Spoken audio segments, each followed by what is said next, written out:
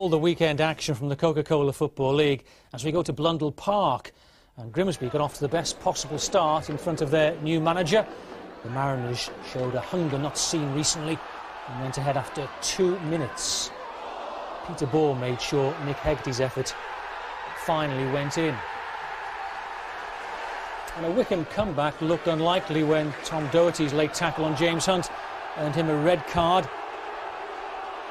Wycombe manager Peter Taylor called Colin Webster's decision harsh and thought the tackle was purely mistimed, but he had to go. But the League Two leaders preserved their unbeaten record thanks to Leon Johnson's last-minute equaliser, and Grimsby still haven't won a league game this season. But certainly on the evidence of that, Peter, it may not be too far away now.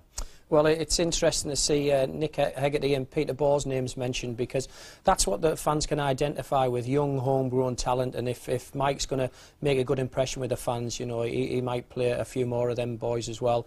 You've got the likes of Danny Boschel in midfield, very, very good playmaker, but not playing with any confidence.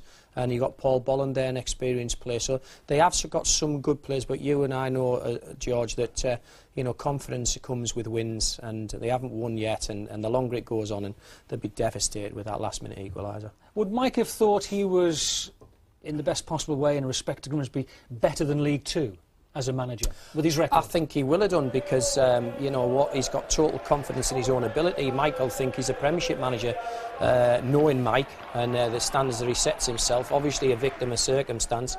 Well, Mr Fenton's took him on board there, and you know, it'll take time for him to implement his changes and get his ethos and the way he wants the game played across. But deeply passionate about his football, and I mean, he used to have a fight every day in training because he was that passionate. He was one of the arguing with himself, yeah. But it's a great character, and I'm glad to see him back in work. Okay.